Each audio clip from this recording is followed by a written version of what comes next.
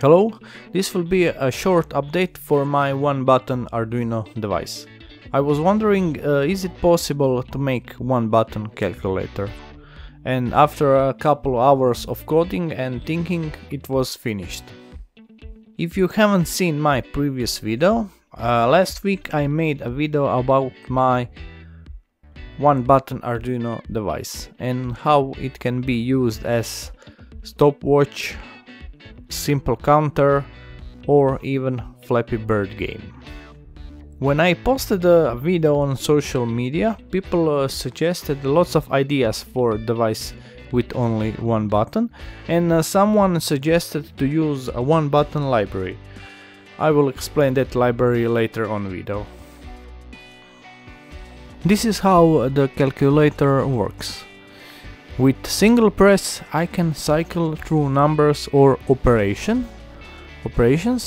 When my desired number is selected, I need to press twice fast. I selected number 3 and you can see 3 on the upper part of the screen. I will now choose plus and number 2.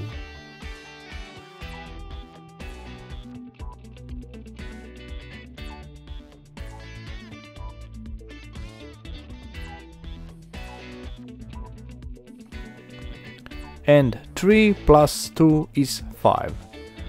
It can be slow to use, but it was fun to make.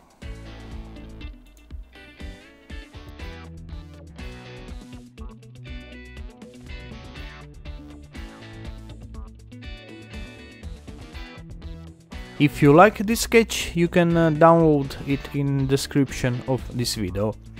You will also need one button library. With this library, Arduino can detect single press, double press and long press. Check description for code.